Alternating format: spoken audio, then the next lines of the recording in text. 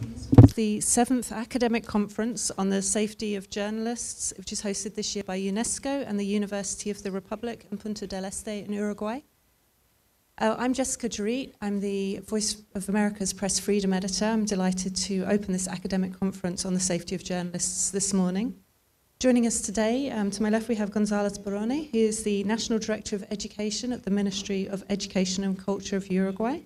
Tafik Jalesi, who is the Assistant Director General for Communication and Information at UNESCO. Dr. Gladys Ceretta, the Dean of the School of Information and Communication at the University of the Republic, was due to speak today. Her remarks will be provided by Chiara Miranda, who is an Assistant Professor at the same university. And finally, we are also joined today by Yolanda Lopez, who is Acting Director of the Voice of America. Welcome. So, today, May 3rd, marks World Press Freedom Day, but for many of us, those of us who have lived through attacks, threats, harassment, those of you who risk your lives every day to bring us the news, and those of us who advocate for research and push for solutions to the challenges to media, Press Freedom Day is every day. Globally, we're seeing a decline in the rights for media to report the news. Media watchdog Reporters Without Borders today released its annual index showing the impact that disinformation and polarization and propaganda are having on drowning out public interest journalism. But we're also seeing how collaboration, better understanding of the challenges, and how we can react to them can ensure our colleagues' safety and protect the flow of news around the world, even to the most censored countries. The panelists and researchers gathered here in Uruguay or joining us remotely for this academic conference will share their experiences, their ideas, and their research. We should listen and learn because our audiences are depending on it. In today's conference, we'll have 17 papers presented on a range of issues, from media safety and war and conflict and covering protests, the importance of resilience and trauma support for our colleagues, and the chilling epidemic of violence directed at female reporters online. But first, as the host government welcoming us in Punta del Este, it's my pleasure to invite Gonzalo Baroni, who's the National Director of Education, to take the floor for his opening remark. Muchas gracias. Thank you very much and good morning to you all. Now let's switch into Spanish. Good morning to you all. I would like to thank the Assistant National Director. Also, I would like to thank Yolanda Lopez, Acting Director of Voice of America. Also to the Dean of the School of Information and Communication at the University of the Republic, Dr. Gladys Ceretta, that is with us online, and Jessica. Thank you very much for your kind words. 10 years ago in Latin America, I was part of a conference where we exchanged ideas about freedom of speech. Latin America is a complex area, a complex region with governments that are being questioned all the time. It is for us as a national government, and we had the presence of the President of the Republic and the Minister of Education and Culture. We are proud to have here the main officials of UNESCO, civil society, together with me today. The media that have traveled so much to be here, especially taking into account this post-pandemic scenario, all the things that they've done, leaving their families behind, their friends behind, and they are here. The importance of having an in-person event, and also to have the academia with us. And this is part of our main point of discussion. Today we're having an academic conference on the safety of journalists. So what I would like to take away from this meeting is to have different lines of research to increase our network, but also to create a safety network for our journalists. The civil society represents the balance between the market and society, and journalists within civil society are an important part when monitoring our democracies. Those citizens that just want journalists to repeat what the government say without any kind of criticism should be especially careful. Violence has many faces. Basically, it doesn't allow victims to share their opinions and expression. Secondly, they are a threat to our peers. And thirdly, because they go against the rights of people and societies to try to find news and information. In our role, we have some duties towards journalists, especially preventing, protecting, and try to find justice. We need to look after journalists. We need to protect them. To do this, we need to have prevention measures to targeting especially the causes of violence against journalists and to fight impunity that many times exist in our countries. As part of the government, we need to adopt and implement, and we need to show a speech against violence. In order to stop violence against journalists, we need to work hard together with other forces, like the police, so that we can have a direct relationship with the journalist, with society, but especially with democracy, something very important to our countries. Also, we should be respectful of sources of information of journalists. We also, as part of the government, we need to generate high-quality data. We need to have accurate statistics. We need to fight so that our journalists can have access to a transparent government, so that they have the possibility of choosing about their future and their possibilities. Also, it's government's duty to protect the journalists, especially to protect their physical safety. And we need to implement specific measures for their protection. Regarding justice, in a country like Uruguay, a country like ours, in which the state of law, the rule of law is so important, we need to have the right framework to protect journalists, especially to work. I would like to thank UNESCO, its officials.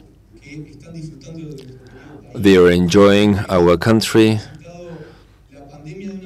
a country that has gone through the pandemic in a different way, in our own style, let's say, Uruguayan style, with a lot of freedom, and we have the possibility of growing, and that has allowed us to host this event. I would like to thank the University of the Republic, where I was able to study free of charge and having access to all possible sources of information. I would like to thank Voice of America for being here, for protecting journalists' rights, and for going that extra mile to protect journalists in other countries that are way more complex, and to protect all those voices that need to be heard all over the world. Thank you very much.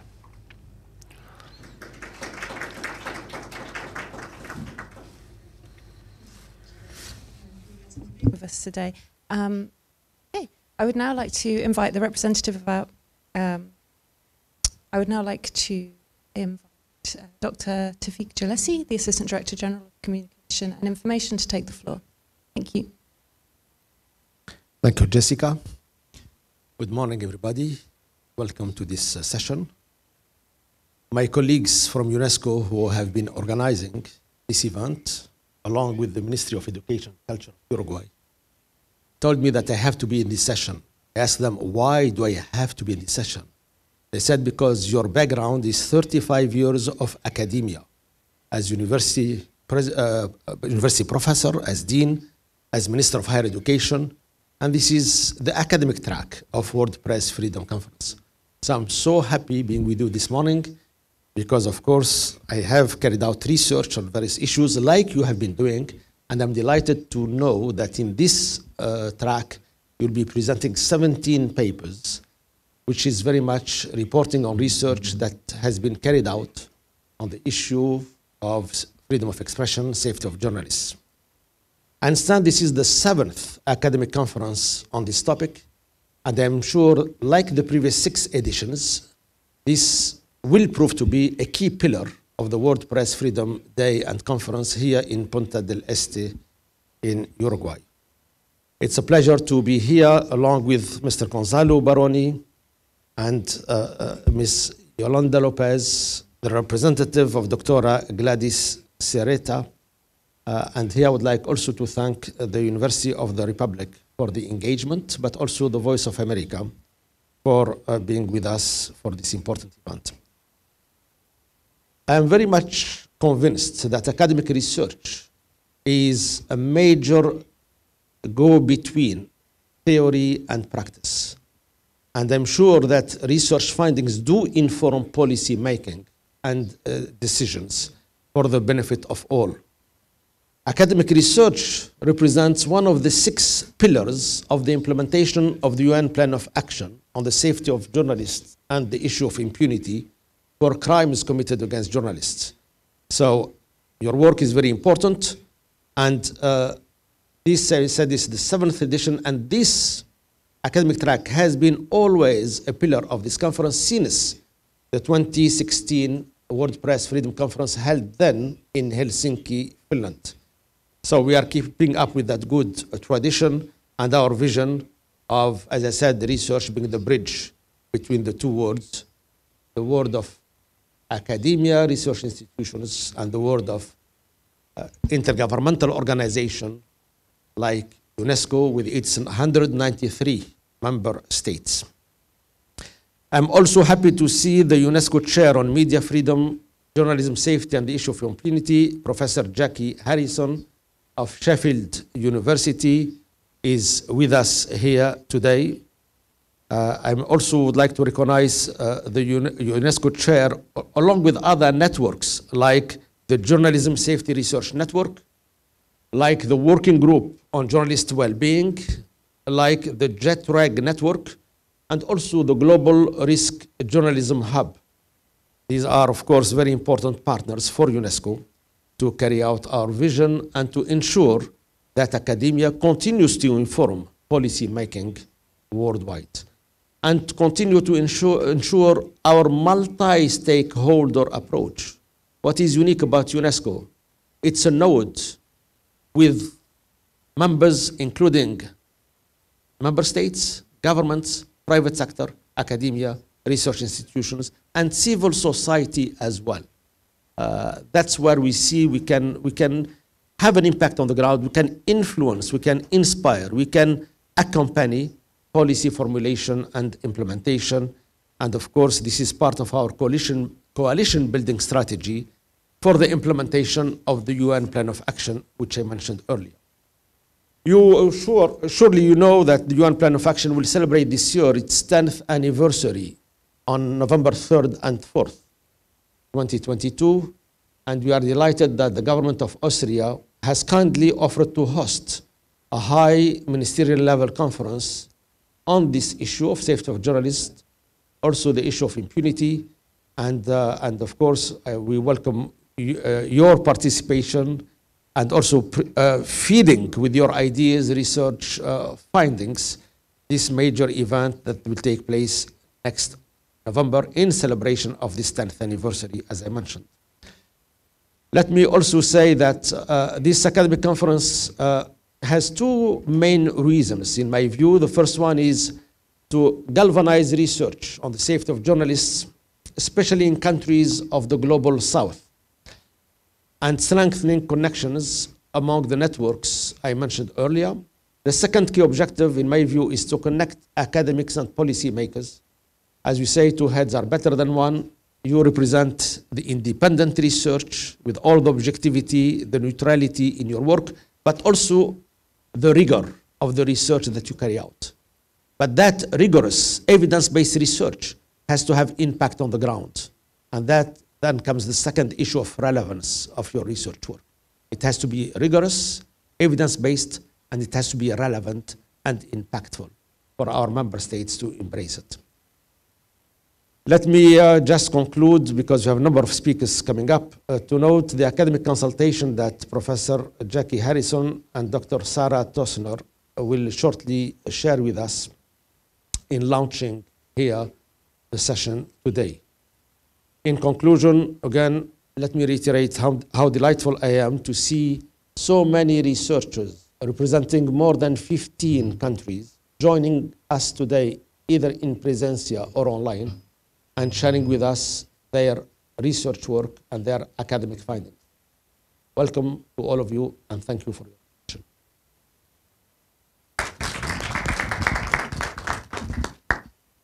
Thank you, Dr. Gillespie.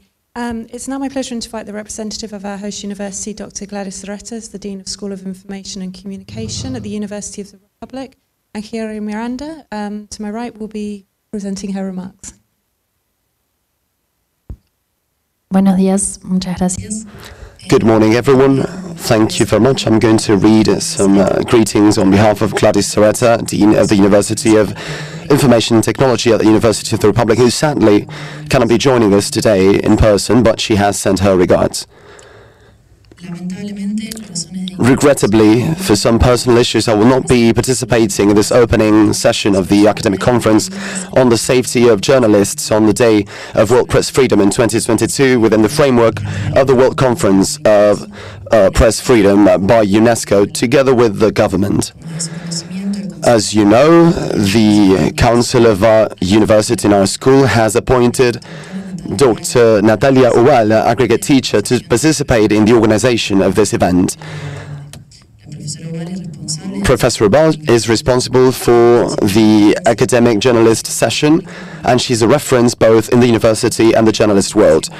The issues of this conference are extremely relevant to safeguard the access to information and building democratic societies. The panels will approach important topics for journalists and freedom of press in contexts where their work is threatened. In this regard, I celebrate that we have this instance of dialogue and reflection, which definitely will strengthen and ensure freedom of speech and press. From the School of Information and Technology at the University of the Republic, we would like to wish you all the best, and we are at your service to work together to strengthen our links between institutions. Have a warm greetings on my behalf, Dr. Maria Ceretta, Dean of the school. Thank you, Kira. Now I would like to introduce Yolanda Lopez, who's the Acting Director of Voice of America, who will be giving a keynote speech on the safety of journalists. Maybe we should welcome Minister Pablo Silveira, Minister of Education and Culture of the Government of Uruguay, who just joined us. Thank you, Minister, for coming, and thank you for the support of your ministry to this conference.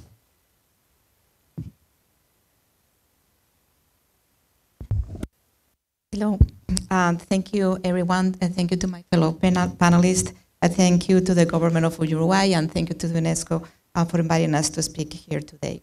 So we have heard about the government, about the academia. Let me tell you the story about the journalists on the ground. That's what I'm here for. When I think of the important role journalists play and their safety and security, I think back to Afghanistan in August of last year. The Taliban had just seized control of Kabul, and it seemed as if everyone was trying to flee. We also saw the images, people desperately running on the airport tarmac, trying to board an evacuation plane, mothers handling babies over the razor wire fence at the airport.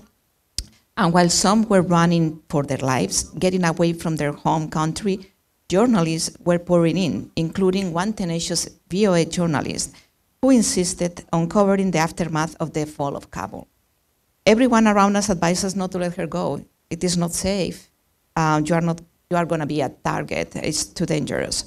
But the journalist kept saying, we have to be there. If we don't go there, who is going to tell the story?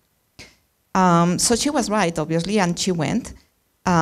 This is for newsroom managers, news directors, editors. These are the tough decisions we must make each day, balancing the need to keep our audiences informed with the urge to keep our reporters, camera operators, and fixers safe. Eventually, this reporter did go to Kabul. We provided her with safety gear, with tracking system, with all the security precautions we were able to provide at that time. And because of journalists like her, we have seen the dramatic images of the airport. We captured the desperation of the Afghan people who felt their world and future was crumbling before their eyes.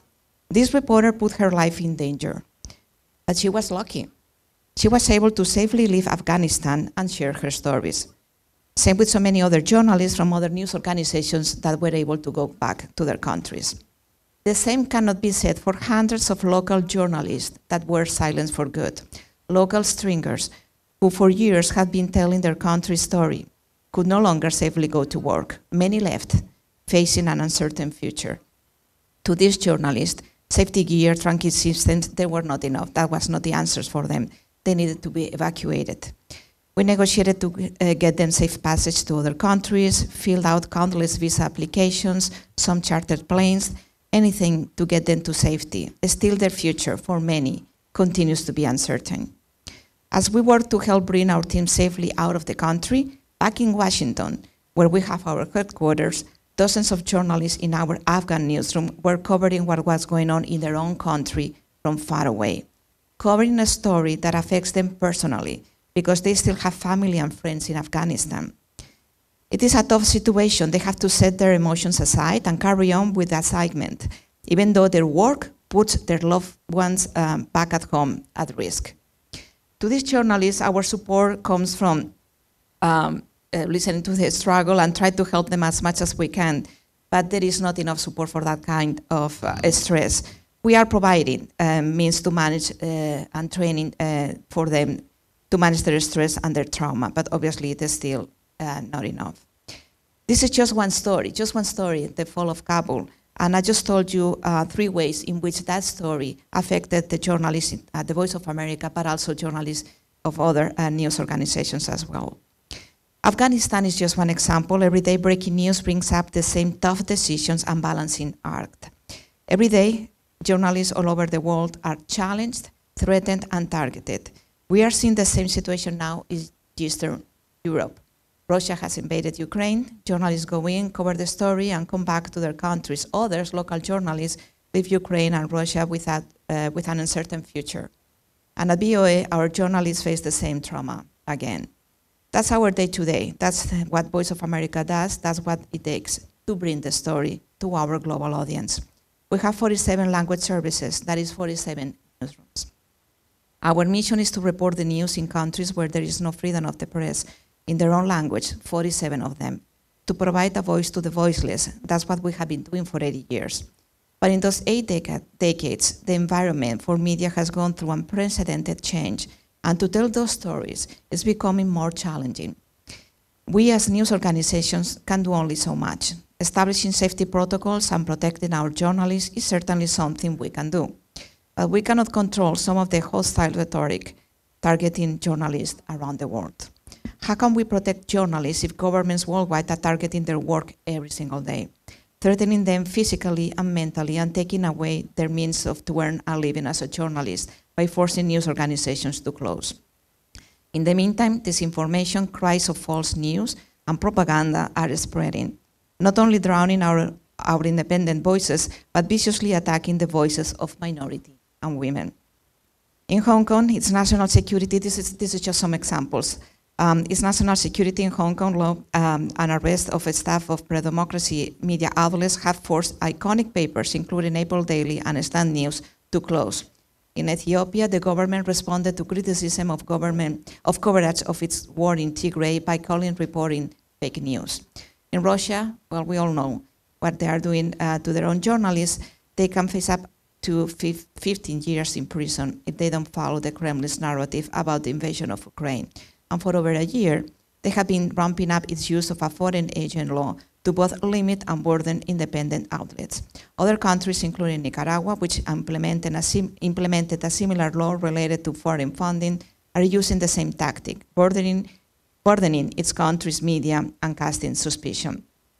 And journalists that decided to stay in Ukraine to cover the war are paying the ultimate price. The last one, a journalist from our sister network, Radio Free Europe, her name was Vera Hirich. Not all violence comes from the government. It can also come from organized crime organizations. In Mexico, 8 journalists have been killed since the start of the year. And rights groups say that every 12 minutes there is a reporter that is receiving some kind of threat. And I can go on and on. Still, we keep reporting.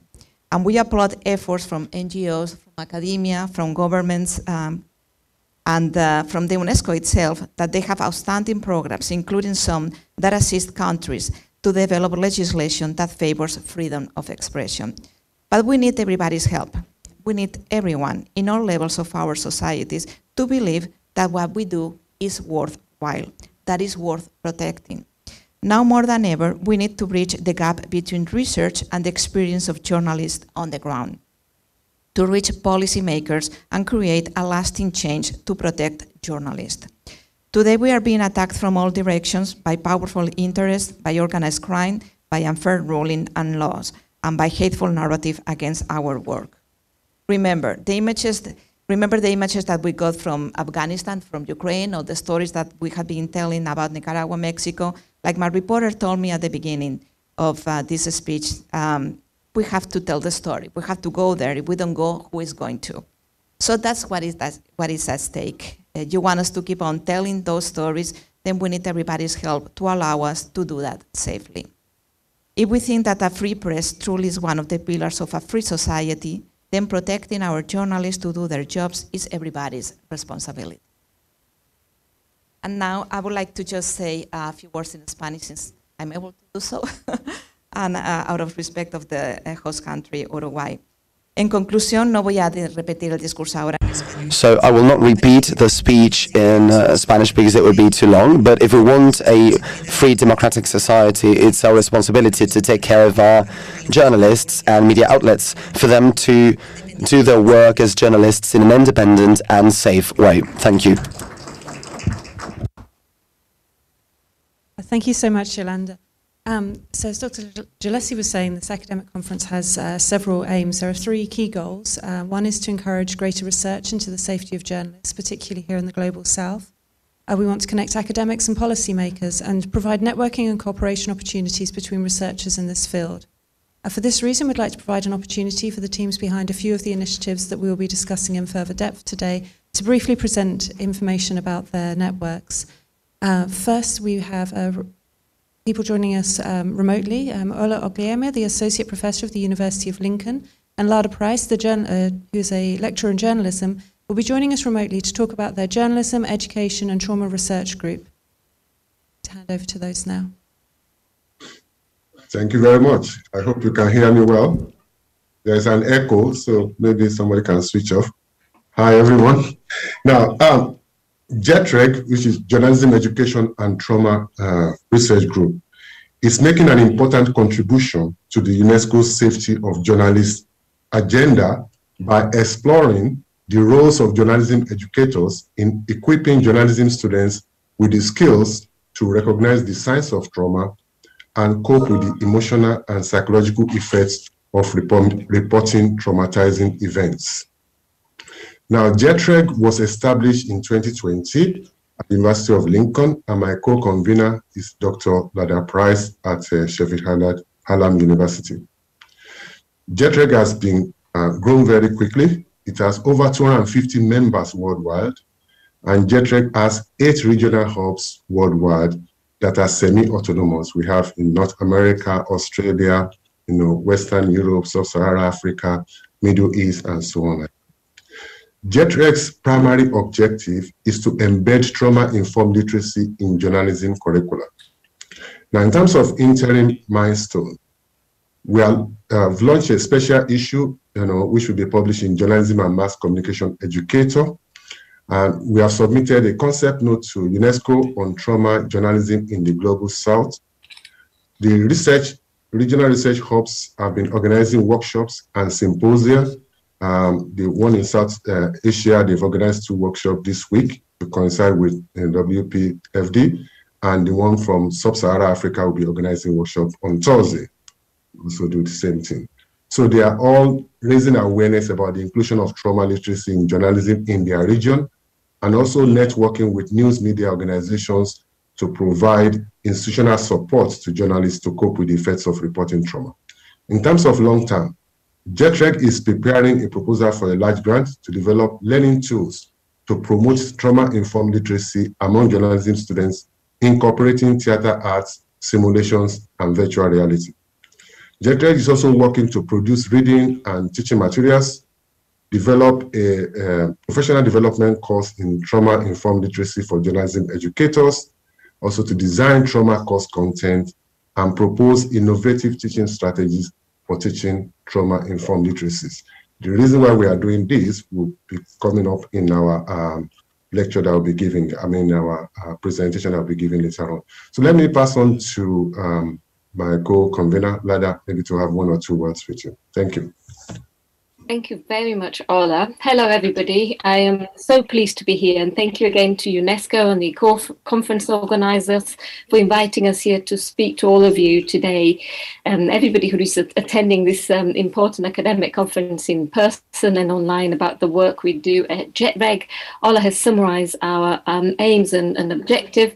I just wanted to add that, first of all, the fact that 5 scholars that play a very active role in our research community are here to present their work at the conference speaks volumes about the importance of this work on equipping journalists with trauma resilience skills and journalism educators with the confidence and tools to teach trauma literacy. Growing evidence shows that there's a strong link between the safety of journalists and trauma, but trauma literacy and trauma resilience is not fully addressed in our safety agenda yet, and is largely missing from the journalism curriculum or training in many countries around the world. The impact of trauma on journalists' well-being was not part of UNESCO's action plan for the safety of journalists, which was adopted 10 years ago. And this is why right now emotional safety is becoming a key component of UNESCO's strategy to address the need of psychological protection. And there is strong consensus among all of our JETREG members that we hope that it will be part of the revised action plan, and we look forward to contributing to the UNESCO consultations that are about to begin. We have a fast-growing network of journalists, journalism scholars and educators, psychologists, NGOs, and we are taking an interdisciplinary approach to safety and well-being. We strongly believe that we bring another global dimension to UNESCO's efforts on safety of journalists, and we hope to join forces with the coalition that is leading in this area, namely the Journalism Safety Research Network, the Center for Freedom of the Media, the UNESCO chairs, and many other organizations and bodies around the world that are working on keeping journalists safe and ending impunity. For the past year or so, it has been very encouraging to us in our research community that UNESCO and other organizations that lead these efforts in improving safety are clearly recognizing that the issue of trauma literacy and resilience has important implications to the efforts to prevent, protect, and prosecute, and believe much more attention should be focused on trauma, well-being, and mental health in journalism. And finally, we need to unite and double our efforts in researching and teaching trauma literacy and trauma resilience to young journalists. And this is also what JETREG is trying to address, and this is at the heart of our aims and future work. Please do join us in these efforts. That's great. Thank you very much for those comments. We also now have joining Sarah Tosner and Jackie Harrison from the University of Sheffield, who will be speaking on the 10th anniversary of the UN Action Plan on the safety of journalists and the issue of impunity. Welcome.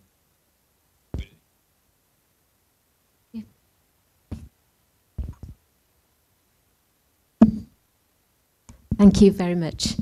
Yes, well, thank you for inviting me to be here and also to speak today. It's absolutely fantastic to be able to address you both present and online. And so welcome also very much to our online colleagues who have joined this session. Thank you also to Tafli Jalasi for the fantastic introduction and support of what we're trying to do in academia. It's really appreciated. And I think from that, you know, it just gives us all a tremendous platform, really, to take this research further. And as Tafli said, you know, we know about the UN Action Plan. We know that there's going to be a 10th anniversary. We've been invited to contribute to that as an academic community, as one of the 6 pillars. We know that the issue of safety of journalists, freedom of expression, impunity isn't something that can just be handled by one thing, one group at one time in one place. It's not a single issue prospect, it's complex. Journalism is complex, but it's vital for this world. And research can unpack and take time and dig deep into all of these problems, and also to recognise just the complexity of what we're dealing with. And so we're really interested as a variety of groups, and it's absolutely fantastic to hear from the groups that are doing such important work around the world, and this idea that we can join together as networks, as groups as well. So this is, by way of saying, this is an official launch for the academic consultation on the UN Action Plan on its 10th anniversary. What we want to do is to host a series of consultations, all welcome. We will be sending emails to everybody. We've got email addresses. It will go via the Journalism Safety Research Network, and I'm speaking on that network's behalf today, as well as from CFOM and the University of Sheffield. Emails, texts, any way that we can get in touch with you, we will do. It has to be inclusive, it has to be interdisciplinary, everyone welcome. We want massive geographical representation. And we also at Sheffield are busily trying to do a mapping exercise, a kind of stock take, if you like, of what's already going on in this area, on these areas. I don't know if we can even label it as one area, but we're doing a stock take, which is a mapping exercise to look at what's already been done, but nonetheless also to see if we can align that with the new issues and areas that are arising, the new problems and the new challenges that we're hearing about here, that we're hearing about via our networks. Is academia connecting well with policy agendas? Is it impactful? Is it impactful enough? Where do we need to take it? How do we make our voices heard? How do we listen to those people on the ground, those people at the policy level? So this bridge, research as a bridge, is really, really important. And what we do is try and facilitate some of those connections, as well as to try and understand very much, of course, what is going on, you know, in the world as well as researchers. So what we want to do is to encourage you to get in touch with us. We will, as I said, get in touch with you as well. We have a first consultation, which is already planned. That's in Paris. It follows on from the ICA, the conference that's been held there. So we're trying to collect and to encourage academics who've been to that to come to this. It's hosted at the UNESCO headquarters, and it's going to be a chance to talk about what do we mean by safety. Is it expansive enough? Is it the right word? Are we actually, what are we doing under that umbrella? How are we connecting or not? And to identify other areas that we may actually want to research. We're also having another consultation event at the IEMCR conference, and then we'll be hosting another consultation in the autumn. And the idea is that what we do is we gather all your views. There'll be prompted questions, there'll be dialogue, there'll be debate, for your interventions.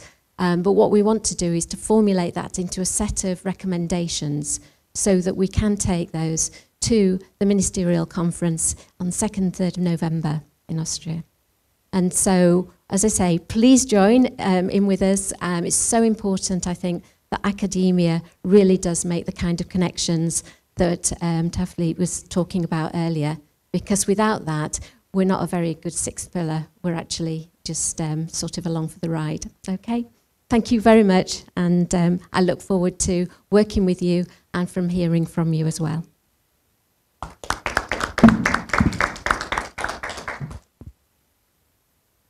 Thank you so much, Jackie.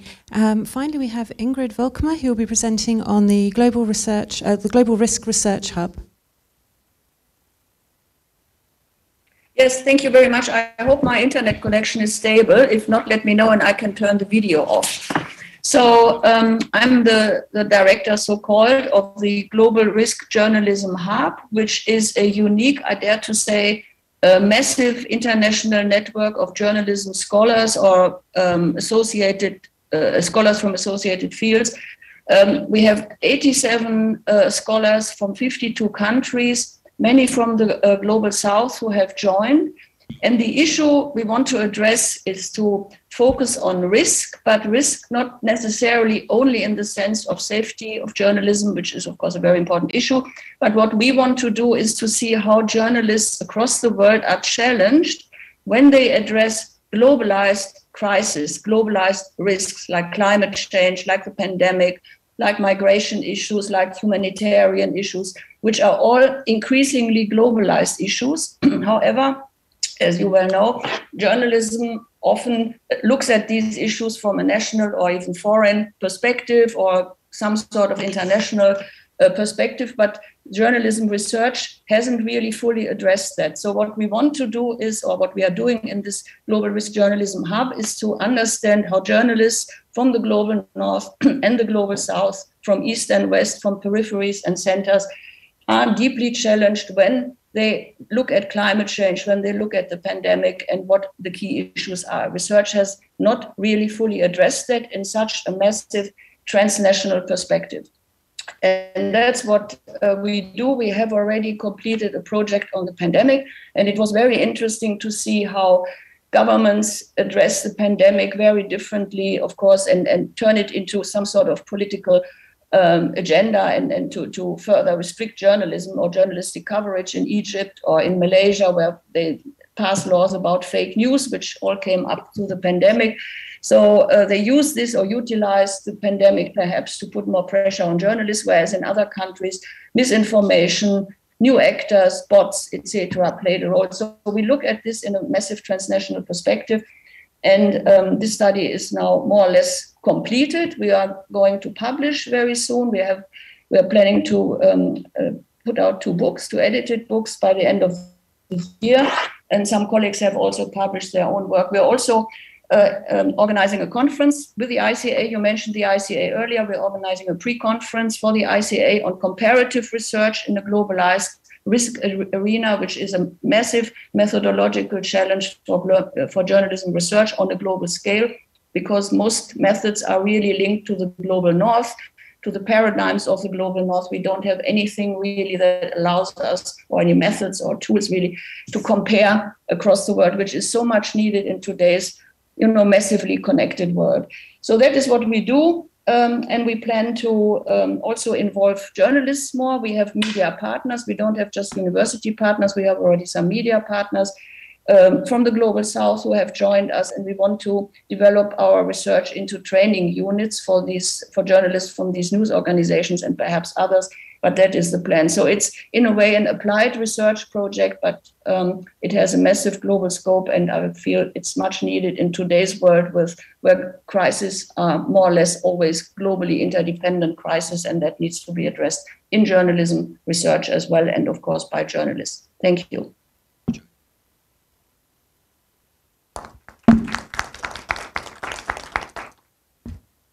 Thank you so much, Ingrid. Thank you all for joining us today, and for our speakers who've presented information on their various research and projects that they have coming up. I'd also like to thank again our speakers, Director Baroni and Dr. Gillespie, Gladys, Ceretta, Chiara, and finally Yolanda, Lopez. Thank you all so much for being with us this morning.